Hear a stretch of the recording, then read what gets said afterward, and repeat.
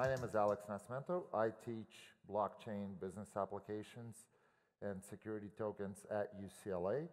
I'm going to do a shameless plug here. We have a seminar coming up at UCLA, which is open to all you guys. You don't need to be a UCLA student to sign up. It's on May 3rd and 4th. We're bringing a lot of experts. We got a huge amount of support from the organizers of this beautiful conference, Alan and Joseph, like massive support. You can Google it, you're easily to find, but if you want a short link is bit.ly, bit.ly/UCLA STO. Sign up for it, you're gonna meet some great experts. But enough of my shameless plug. I'm gonna here introduce my friends, Jason and Stephen, who are going to talk about what they do, because they're much better at doing this than I would ever do. Gentlemen, want to introduce yourselves? Sure. My name's Jason Barkeloo.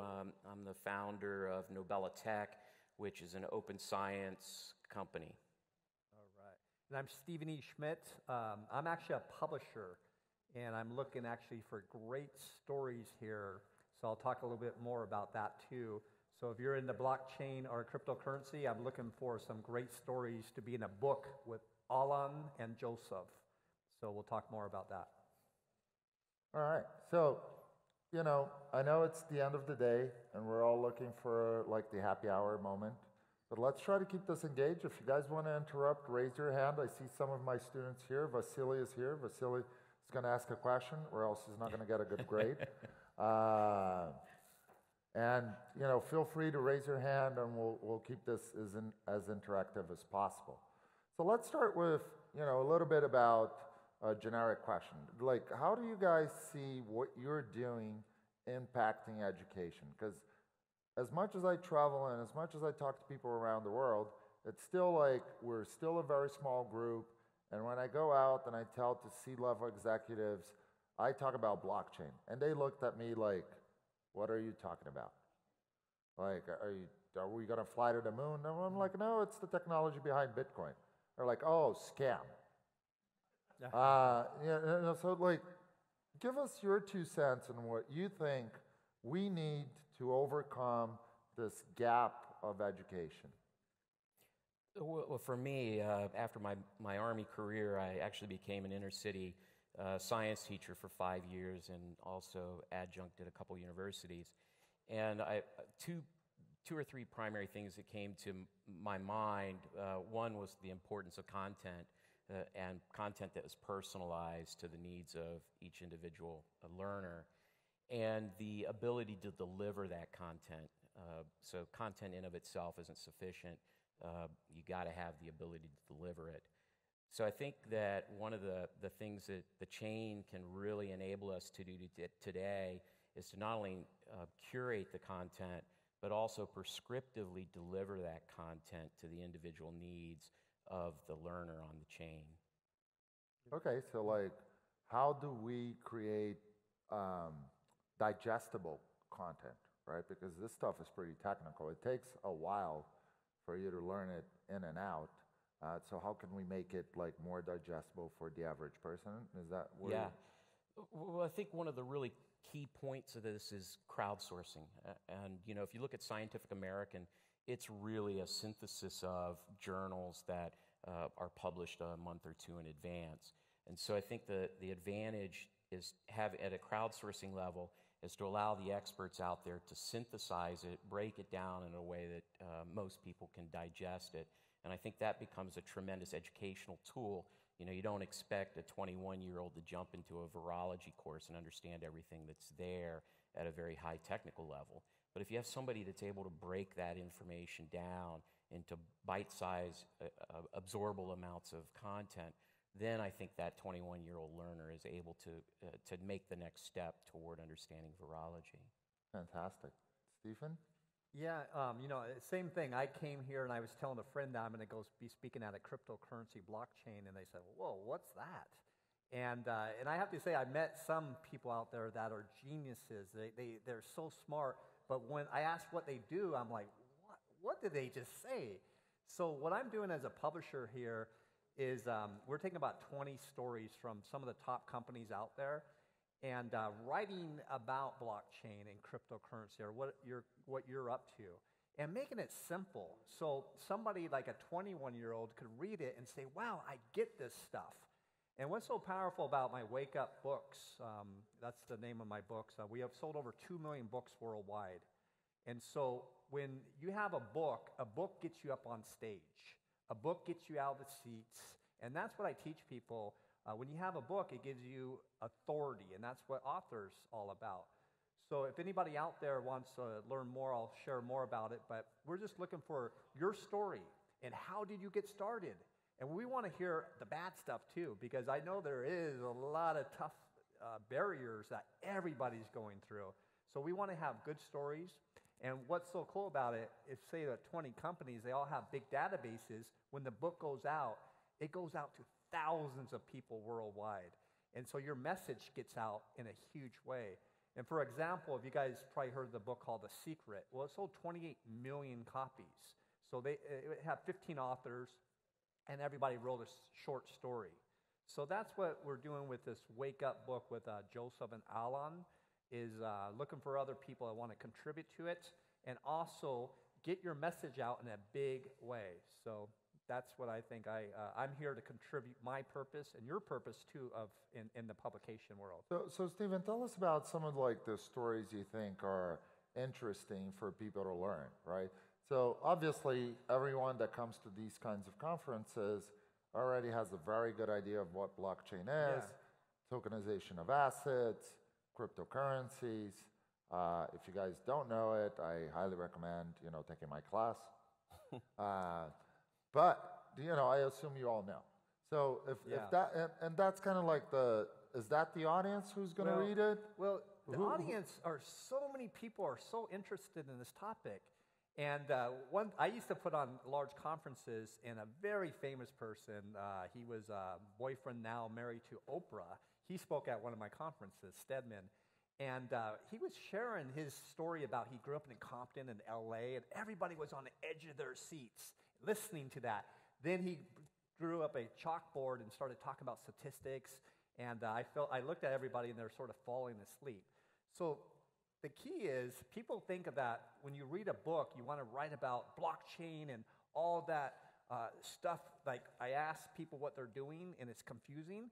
Well, people want to read about how you got started and make it simple. That's really the key. I have a daughter, and what I used to do is share things with her friends, like when she was 6 or 7 years old, and if they got it, then everybody's going to get it. So again, people, especially reading a book, they want to hear the emotional ups and downs.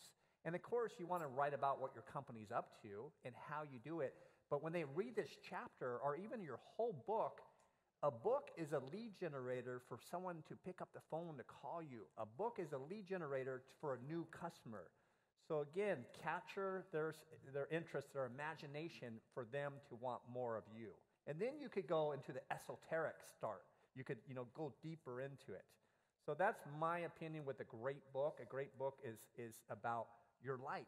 How many people you've been in this industry? Has it been easy for everybody? Or has it been sort of hard sometimes, ups and downs, right? That's the kind of stuff we want to hear about it. So maybe Jason is an entrepreneur. He could be in your book. He can, because we all have great stories. And, I'm happen to be here with the cryptocurrency blockchain. I just did a book with all women, Awaken Women. I'm doing a book with all these doctors about neuroscience and how we're manifesting with Dr. Bruce Lipton. And so with this, yes, I'm looking for the blockchain cryptocurrency. But yes, he has a great story. You said you're already going to be in the book. You have a great story. And I guarantee if you're sitting here, you probably have a great story too. So Jason, why don't you tell us your story being an entrepreneur? There you go. And how did you get educated in the space? Because a lot of the entrepreneurs here, and I guess like myself, you're self-educated, right? Until we push to have like a course offering at a university, you had to learn by yourself. So how did you get to learn around the space? What were the hiccups of getting to know the space and launching a startup in the space? Well, for me, it's all about learning. First and foremost, you've got to understand the content, right? And then second of all, you got to understand, is there a market there that actually can have a problem that you can solve? So you don't want to be a solution looking for a problem. I think that's something that this space in particular really needs to focus on, is actually identifying a problem and then going about developing a solution for that problem. I think as an early entrepreneur, I kind of missed that. I found something I thought was really fascinating, and I thought, okay, I'm going to run forward and do that. And I never really thought about the market dynamics that really drive a company to be sustainable. Okay. And then you just went out and you started digging through materials, YouTube videos. Like, how did you kind of wrap your head around the concept? Right. Well, when I started as an entrepreneur, we didn't have iPhones, and we were living in pagers. I don't. Thank you for the laugh. I'm not the only one to remember pagers. So I go back to content, and the delivery of content was very different. It was more paper driven and book driven then. For me as an entrepreneur today, if I hadn't had my military experience, I think I would have been a very different entrepreneur. I approach things from a rehearsal perspective, understanding the criticality of telling a story. I even told my son, he's at Ohio State, and I told him, you want to be an entrepreneur, take a storytelling course. It'd be the most important course you can take to raise money. So when you're talking about raising money, that's a really interesting point here as we talk about education, right? Most scientists and researchers today, if they are at a university level, they have a really big challenge on spending not only their resources, but actually gaining funding from an educational point of view, right? That they need to get someone that's going to fund their research. How do you think that, like, either your company or another blockchain company, like we're talking about my friend John Wise from Low Key Coin, how do you see the industry evolving and facilitating researchers and people that are thinking into solutions that are going to change the world get fundraising? Yeah, I'm really excited about this. One of the great things that the blockchain is going to enable us to do is to deliver grant funding to researchers in which we can take a really long and arduous and expensive process of doing a request for proposals, getting those proposals reviewed and scored, and then releasing funds to the researchers. It's an incredibly difficult and arduous process. And by moving that to the blockchain, you're able to absolutely change at a fundamental level the way grants are awarded and managed. And I think then you add a cryptocurrency component to that, and you have a really little cauldron of opportunity. Interesting. Now, we actually filed a patent for that. So those of you here that are anti-patent, to get funding, it's often very important with professional investors that you have some intellectual property behind it. It doesn't mean you've got to enforce it, but at the same time, it validates, from a publication perspective, it validates that you actually have a very good idea and that there's a solution there.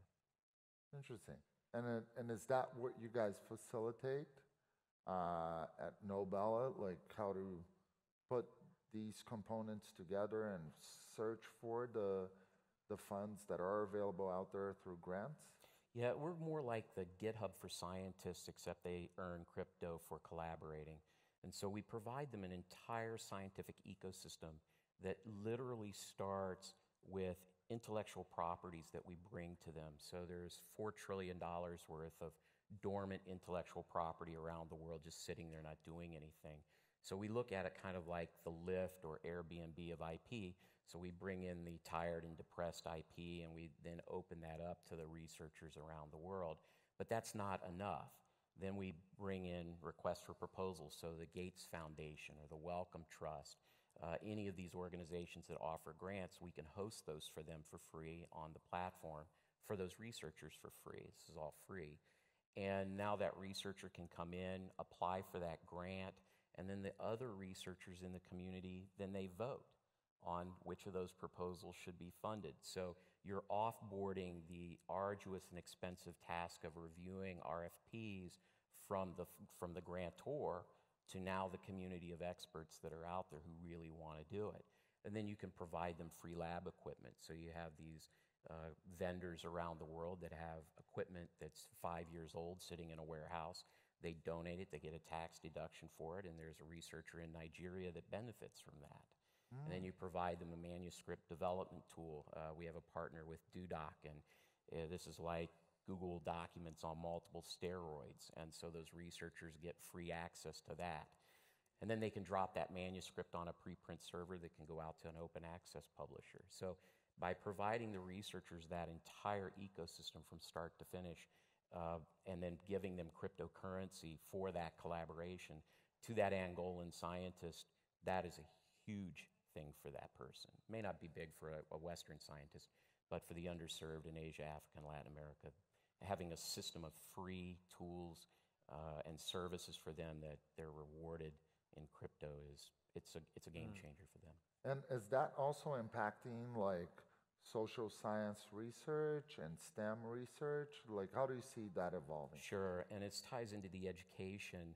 One of the problems that we have today in the educational field is that the delivery of the content to the student lags significantly the breakthroughs. So CRISPR-Cas9, for example, the textbooks that are coming out now actually talk about it, but that technology is 3 years old. And completely disruptive to the biotech space. So the nice thing about having this content curated in a real-time way for STEM and social sciences is that you now generate educational content in a real-time, deliverable way. So now that high school biology teacher can say, hey, go out to nobelo.tech and take a look at this particular CRISPR-Cas9 technology, and somebody in the world has synthesized all of that research down into a way that can be absorbed by that student, and all in a crowdsourced way. And you're working with universities on that? Right. Well, we get intellectual properties from those universities, and then, of course, the researchers and the postdocs and the PhD candidates and the masters. Those folks are all within that platform, obviously collaborating for free, and they're the ones that are developing and curating that content. So you have that student opportunity to have that interaction directly with those researchers as they do that work. And so do you see that as Yeah. like Well, you know, what you're talking about, too, is like anybody out here, too, if you have a great concept, there's always money. There really is. And you could crowdfund it, or the key is we have to have clear intentions of what we're doing and explain it in a simple way. So for me, I always teach by experience. And I've always been an entrepreneur, and when I have a good concept, the people will show up in your life. The money will show up in your life. But the key is that you need to run your business. You need to be the architect of your business and your own life, too. So that's really the key is once you see that, and even if you're sitting here, maybe you're manifesting him now to help you create your business in a real way. And I just want to encourage everybody out there that all the resources is always there for us. And do you believe it? If you believe it, you're going to create it. And, you know, that's why I love neuroscience.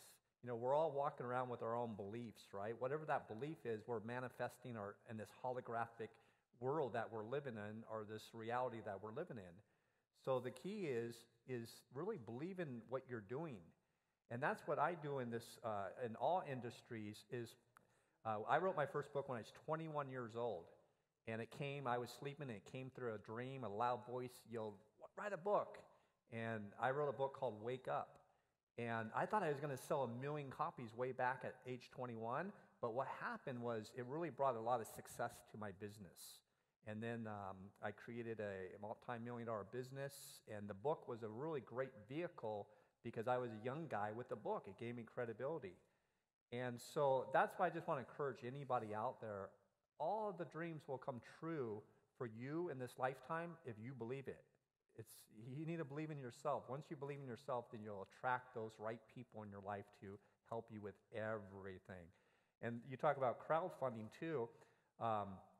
When I do these books, say we have 20 people, right? Well, I get everybody getting to know the 20 people. I do Zoom calls or Skype calls where they get to know each other. And that alone, you start, if you want to raise $1 billion company, $1 million company, surround yourself with people that are doing it. And so when I do these wake-up books, in this book we're talking about now, you get to know the other authors. You get to hopefully do business with the other authors. And then when the book goes out, it goes out worldwide, and your story gets out too. And then when you meet somebody at a Starbucks or you meet somebody at a network, they say, what do? You can say, well, I'm doing this, and also I'm in a best-selling book. And I tell people, give a book away. When I meet people, I have a little pocketbook that when they ask for a business card, says how I sold millions of books. I give this out. And so I give it out for free. But eventually, I gave one to you, and he says, I got one. I'm writing a book. So me giving this out, now he's going to probably become one of my clients. And that's why I teach people a book is a lead generator for your business. And most people that write a book, guess what? They write a book, and they think it's going to go out and sell millions of copies. It usually doesn't. I tell people that even if you sold 5,000 copies of your book, and now 5,000 people read your book, let's just say 500 people gave you an extra $1,000 for your business. That's a $500,000 business that you have because you gave a book out or someone bought the book. So that's why I really teach it. I teach by experience.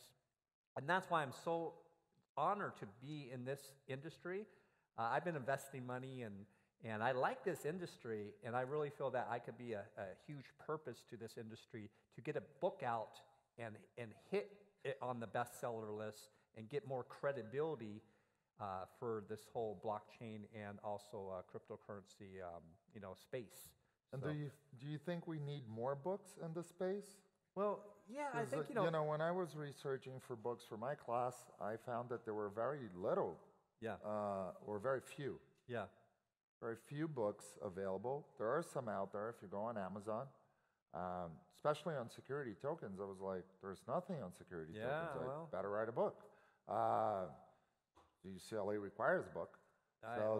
But do you feel that, like, as a professional of the publishing industry, we're lacking more material, or is it because the industry advances so fast that books become obsolete? Well, self-help books never die, and again, they have a shelf life that it can last. But you're not going to write a self-help book for blockchain, right? Well, They're like, help yourself on the blockchain. Well, help yourself to create abundance. So maybe you twist it with, words in a sense that, hey, blockchain can bring you abundance and prosperity. So I think absolutely that if you're a professional, writing a book could be the best move ever. However, I meet so many people that wrote a book, and I talk, and they say, well, I got a book. And what happens, they're a little embarrassed because they wrote a book, and guess what? They didn't do any marketing, so the book never got out. And so the key is there's systems for everything. Do you know that anybody in here, I can make a New York Times bestseller for anybody in here, even if your book sucked? It really, and I don't do that. But again, New York Times bestsellers and Amazon bestsellers is because people know how to make it a New York or Amazon bestseller. I could take very few copies and make it a New York Times bestseller. But what's that going to do? It's going to get you on CNN. It's going to get you maybe an Ellen, and you talk about your business. What are you really doing? So the book was a lead generator to get out there. So once you know how to use a book as a tool for your business, then you prosper. Most people, they write a book, and that's about it. They don't run a book as a business. There's already an analog to this, right? We went through it with the ICO boom with white papers. The people that wrote really good stories and embodied it into a white paper, not even a business plan, were attracting stupid amounts of stupid capital. And so, this is a phenomenal example of that. Yeah, and what you said, you told your son the storytelling, right? And that's it. You want a story, and you want your story of how you got started. People really are interested in how you got started, and you're human, and you haven't been successful all your life, that you lived in your car, you did this, and you barely made it, and then you came up. That's what people really want to hear. And then once you get them as a relationship, you could go a little bit deeper into what you do and educate somebody. Just like you are a teacher, you don't just throw your students the first day in class everything. You sort of have to have layers. And that's what you want to do when you write a book or you write a story in one of my books. Your story is the same story when you're up on stage. And it's a story that's going to capture someone's attention for them to be a client for you. And that's, Tim Draper, he's a perfect example. He's not selling books, he's giving his book out for free. And, last time he was here, he gave out 1,000 books for free. And so again, his book got him on all the talk shows. All successful people, the book is a lead generator to get them for PR. It's a PR piece for free. How much does it cost to go and get publications in these big magazines? If you write a book, you may be written in LA Times or New York Times paper for free, right?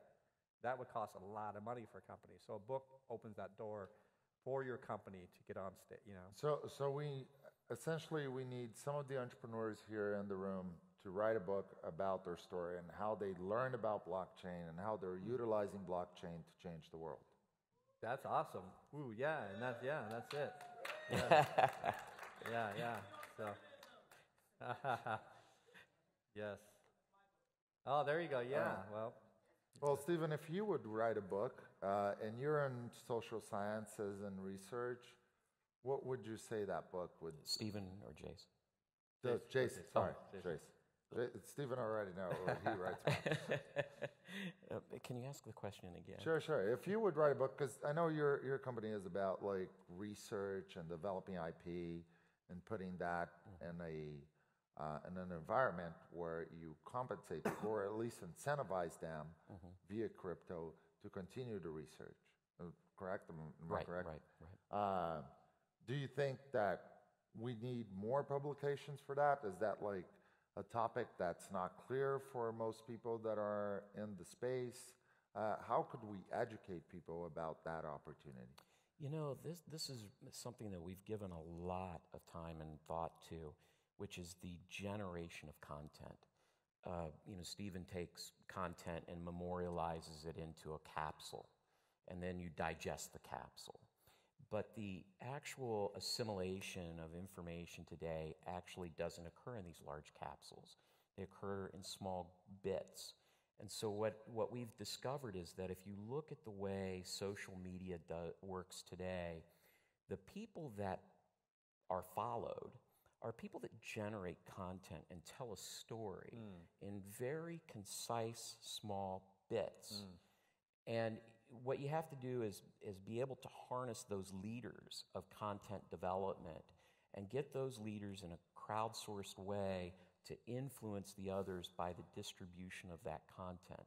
And so I think that at the end of the day, the question here is that it's all about the content, the curation of the content, and the distribution of the content. And the scientific community is overwhelmed with content. It is completely inundated. There is no way to keep up with the amount of research that comes out on a daily basis. We think the blockchain space moves fast. The scientific world is at lightning speed compared to the blockchain space, and it's almost impossible to keep up. And so they've turned more to these very small bits of information where the title carries so much power that then is what sends the signal to the researcher that he or she should engage in reading more in depth.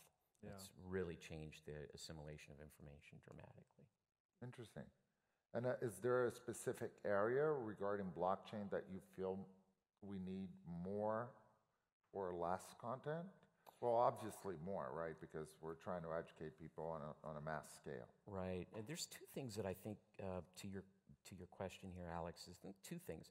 One is the blockchain space has developed a fairly pre-.com type of reputation. There's been a lot of knuckleheads running around out there selling snake oil. And so we have to overcome that. And so you need content that goes out to the world that's serious content, that really adds a level of professionalism to this space. So I think that's the first thing. So you need professional content. I think the second thing is that we need to really incubate ideas that there are tremendous opportunities in the blockchain space, just tons of them.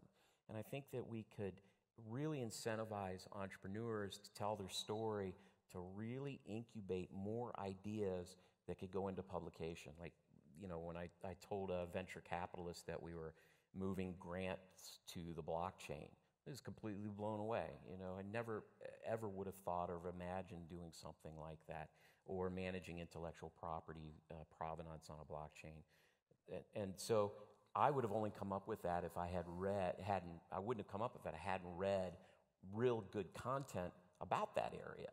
So I think the second thing is we need really good authors to stimulate more authorship. Nice. Interesting.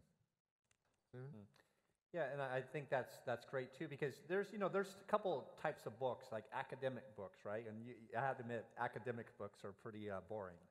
And so a lot of times people think, especially like someone like you're very successful at what you do.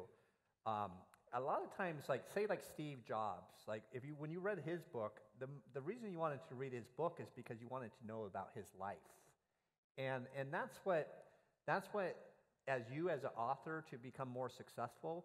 And that's why I see a lot of times if you gave me a book or some education on blockchain, if I read it and I read the first paragraph and I'm just so confused, that's where it gets really hard. And that's why I see a lot of people out here too, you can't really explain what you do. And things are easy. I went actually to UCLA.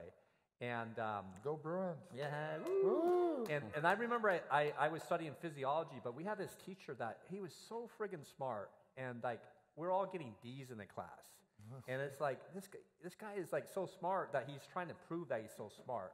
And then I had another teacher that he was like a cool guy like you. He got up and said, "This is how things work," and he showed us, and that's where like we all just like really loved learning. And I think that if whatever you're writing about in this field, make it simple, make it easy, and get the message across.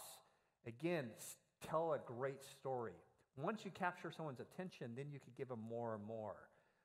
But overwhelming somebody is the worst thing somebody could do.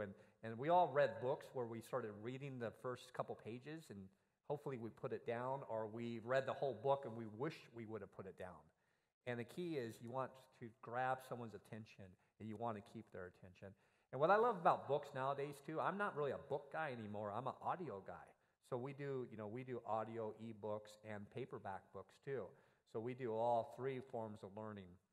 And that's what you need to think about too. You have to have ways for each person to learn what you're teaching. That's yeah. very true. Like Yeah. we see it at UCLA, this transition into people learning a lot more through multimedia channels. Yeah. Like some people are good readers and they like to read a lot. Some people like to watch YouTube videos. Yes. Some people like to go to lectures. Some people like to listen to audiobooks. Some people like to read articles. Some people like case studies and discussions. So a mix of that is very interesting. Yes. And a segue to that, as we have a good amount of entrepreneurs here in the room that might want to join your book. No, thanks. Give us some like guidelines. What are like? Are you looking for like startup stories? Yeah. Are you looking for people that made $1 gazillion doing an ICO? Yes. And when are we going to be able to read the book? Yeah, we're gonna have some stories with very successful people, but also I'm really looking for stories that someone with enthusiasm, and also I'm really looking for people that really have a balanced business, because I do charge to be in this book. It's not free. I don't know if anybody ever put on a free conference or something. If you have people coming in free, they usually don't do anything. And so I do charge. This book, it was $5,000 per person, but I charge $2,000.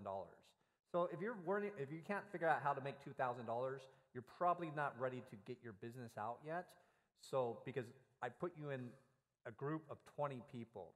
And even in that group, you should meet other people that you do business with. So even meeting the other 20 people, you should do, sometimes I would say literally hundreds of thousands of dollars in business. And I have one author that came in a book with, it was Brian Tracy. And he came in a book with him, and they still do business. So he's made hundreds of thousands of dollars. I'm doing a book right now with all these neuroscience doctors, and they're all networking, and they're all putting on their conferences. So even in the book itself, there's a lot of masterminding going to happen, and then when the book is going to go out worldwide, and it's going to be guaranteed a bestseller. And I guarantee all books are bestsellers. So, all right. Yeah, so. And when can we get the book? Well, I say the book's going to probably be out. Right now I'm doing marketing. Probably 6 months or less, we'll have the book out, and I'll give more guidelines once we get more stories in. And then I'll give guidelines. And it's a great process, too, of people writing these short chapters, because you guys may want to do your own book, too. But this is a great process to go through that, do this book, and then if you do write your own book, you're going to know more about how to make a bestseller, how to network, how to get it out into social media. And that's what I am. I love marketing. And one person market, or you have 30 people market. I go for 30 people because we all have databases that's going to go out in a bigger way. So that's what I teach, is marketing and how to make money with a book. A book is a cash flow system for your business. All you guys out there that don't have a book, you're leaving money on the table. You should learn how to use a book for a separate cash flow system for your business. One of the things that just rang my doorbell on that discussion is that in the scientific community, many people have heard this publish or perish moniker, and publication is so critical to the scientific community for the distribution of content that as I was thinking about this, I thought, my goodness, you got 10 million of the most highly educated people in the world collaborating. They're going to generate a lot of content. How much of that content is going to go into the form of books or journals? Yes. And I hadn't thought about that, but there's a nice opportunity. Yes, absolutely. Do you think about utilizing that to bring on more scientists to your platform? Because from just basic internet marketing, right? You become like a chicken and egg problem. You need scientists to have IP, to have people that would buy that IP, right? And then the circle goes around. Do you foresee that like creating content and creating books and maybe like pushing through that venue would be a good way of spreading the word around your platform? Right. Well, from a vision perspective, when you crowdsource the most highly educated people on the planet, all kinds of really interesting revenue streams emerge, but also very interesting models that aren't necessarily revenue generating things can come out. So for example, you can launch a university, right? Because you've got the faculty. They're all right there. And so now you've given those folks the opportunity to not only come in and collaborate, gain cryptocurrency for that collaboration, develop content, distribute that content, but now they can build entire educational systems in which they can participate in. So the idea of moving content, at the end of the day, it's all about content. Nobody wants to come into a platform where there's no content or interaction. So it's really critical on my platform that we curate content and we stimulate the interactions. So bringing in that intellectual property is the start. If we don't have something in which those scientists can rally around, hey, we have to work even harder to get them to collaborate and interact. So that's why we go out and spend a tremendous amount of time and resources bringing in that intellectual property and then providing it for free to those researchers out there. And then the rest of the platform of the ecosystem falls into place. Interesting, very interesting. And as we get to the last 5 minutes of this panel, I'd like to open it up to the floor. Maybe someone might have a question. Gentleman over there, it's going to ask a question. All right, fantastic. Please tell us your name, the company you're behind, so you can have a little bit of a promo and the question. Hey, thanks everybody. Oh, this is really loud. My name's Chris Groshong. I'm out of San Diego. I run a company called Coinstructive that was a consulting practice that turned into continuing education for professionals. So it goes along a lot with the theme of this talk. And you mentioned more professionalism in this industry.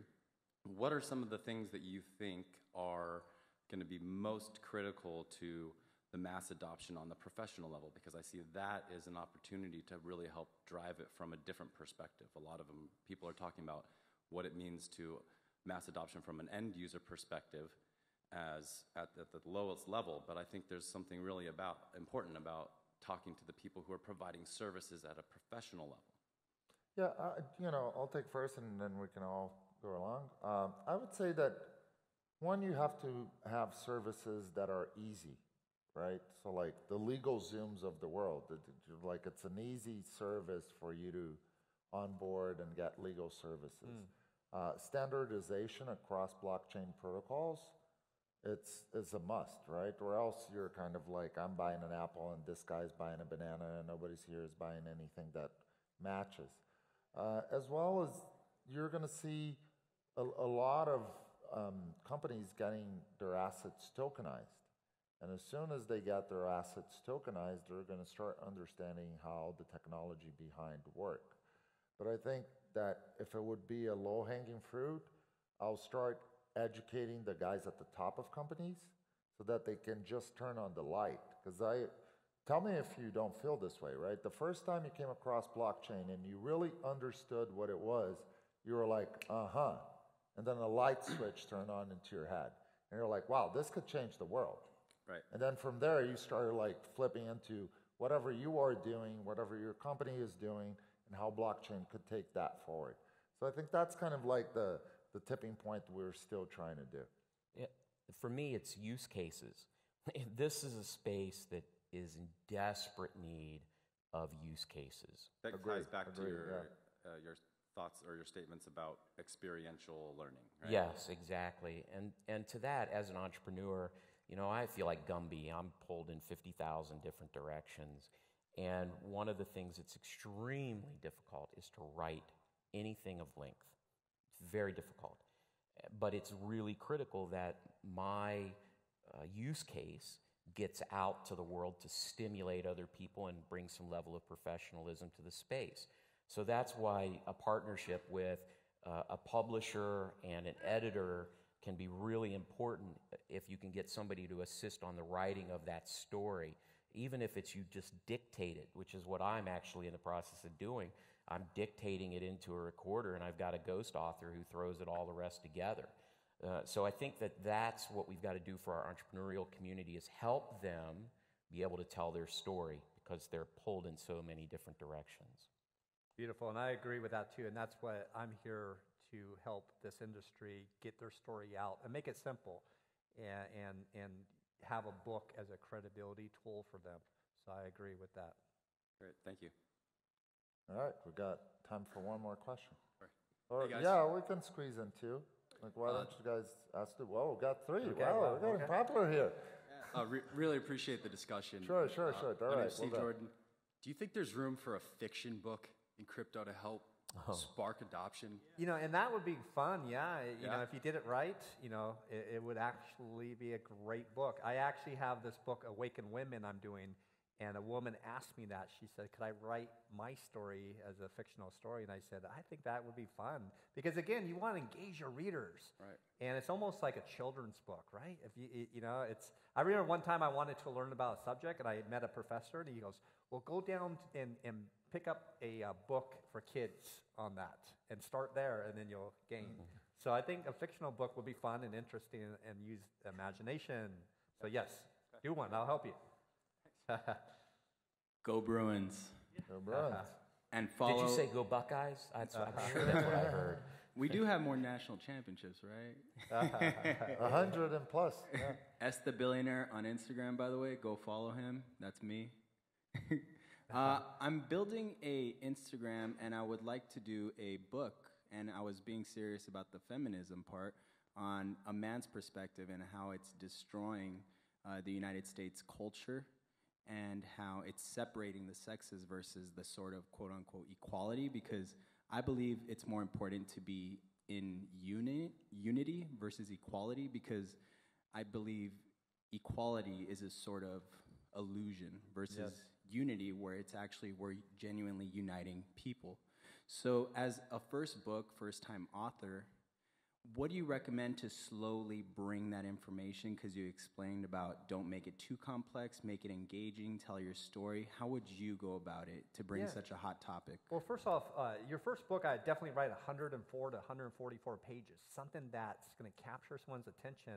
and with a great title too. So what we would do is sit down and create a roadmap for you and come up with the chapters, and then just write a kick-ass book that people are going to get it, and your message is going to be your story. And so yeah, so we would have to have more than 53 seconds, but that's what I do with people is make sure once we do a book, it's your content, but we could even dictate it, like he was saying. You could speak it and we could write it for you. So there's all different ways. So I would love to have a conversation with you more in depth. Sure. Are you available after offstage? We could talk a little bit, and I'm here in Laguna Beach, California. So I think you're probably in LA, right? Yes, born and raised. So, yeah, we could have a conversation, or we could talk a little bit after this. Yeah. Okay. Thank you. All right, awesome. Last question. Yeah. 'Cause Hey, we're going to last get question, kicked I'll out keep of it the. short. It's kind of more of a commentary. I'm new to the blockchain, but in a short period of time, I seem to have had a big impact because I'm speaking about an economic message that turned out accidentally to be an invitation for people to be curious about the blockchain. I think everybody in this room is actually dependent on that solution, right? About adoption. That's what it's going to take. You're not really going to get people to adopt without them being curious. You got to grab their attention, Sure. which is basically what you're saying. So I stumbled onto a way to do that, and I think it's an additional, I think when you talk about a use case situation, that makes it enabled, that people want to use that, it's because it's coming from purpose, right? I think there's another aspect of purpose which has to do with us as people. Just as evolution. Like we invented money, we put it down, we all talk about how we hate it and we love this blockchain thing, but money was invented for this incredible purpose to trade value.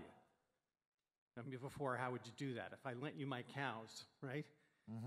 We went from this society to this society, and now we're in a place where we can actually grow all these value systems together. So it lets us question a question that I ended up framing for bringing awareness to impact investing, not to the blockchain.